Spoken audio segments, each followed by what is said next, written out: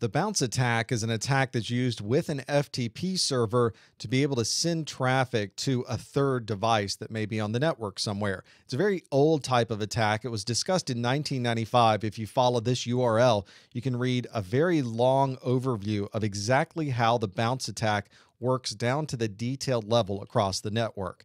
This uses something called passive mode FTP, where the client is initiating both the command and the data that's being sent to an FTP server. So you're telling the server what to do, and that's the secret behind this FTP bounce attack. You can tell the server to send a file, but instead of sending it to me that you would normally do with FTP, you can tell the server to send the file a completely different place.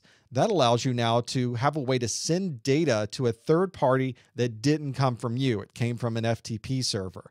It's hard to find this vulnerability being used anywhere on a modern FTP server. Practically all of the FTP servers know about this. They all by default have that particular feature turned off. But if you turn off or you misconfigure this feature on an FTP server, it can be susceptible to the FTP bounce attack.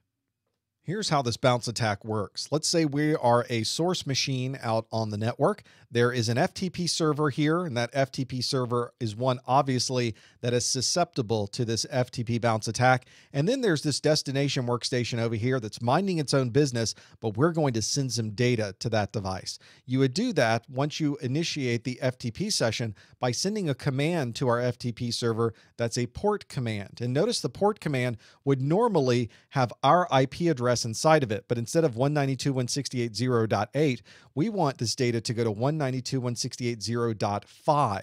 So we're going to send a port command with the 192.168.0.5 and then the port numbers that we're going to send this traffic on. And then we're going to send the command that we would like to pass through to that device. And there we're sending that command. So now we're sending a send to port 135, a send ACK and ACK, and then it performs that list command. We could just as easily send a file to that device over a particular port number. Maybe that file has commands that would take advantage of services that were running on that .5 machine. Once that is finished, the FTP server responds back, "Hi, I did that. Just let you know, I just took advantage of that machine that's out there." You can see why the FTP bounce attack is one that FTP server manufacturers and programmers very quickly wrote software to make sure that you could not take advantage of these third-party workstations.